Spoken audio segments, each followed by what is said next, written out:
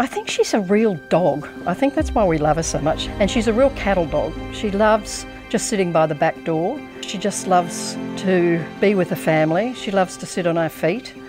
She loves to be on the bike. She loves to sit between us in the truck. And yeah, she's just got all the best traits a cattle dog could possibly have. And we just love her to bits.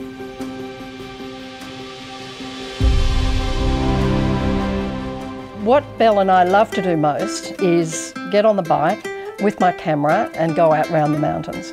And she's got a little puppy bucket that when she was first here, she used to sit in the puppy bucket, and she was only about that big.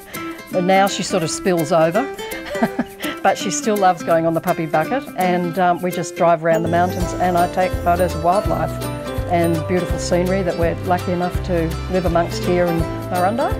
And sometimes the two boy kelpies come along too, and they sit on the back, and she's first class in the front in the puppy bucket. So they're the main things that we like doing, and she likes to walk. She's pretty lazy, but she does a little bit of work, I suppose. If you were to give Belle $1,000, I think she would probably, maybe a new truck, so she's a bit more comfortable in the front seat.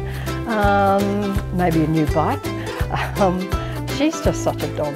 She's, yeah, I don't know really. She's not really into money. She's not that sort of dog.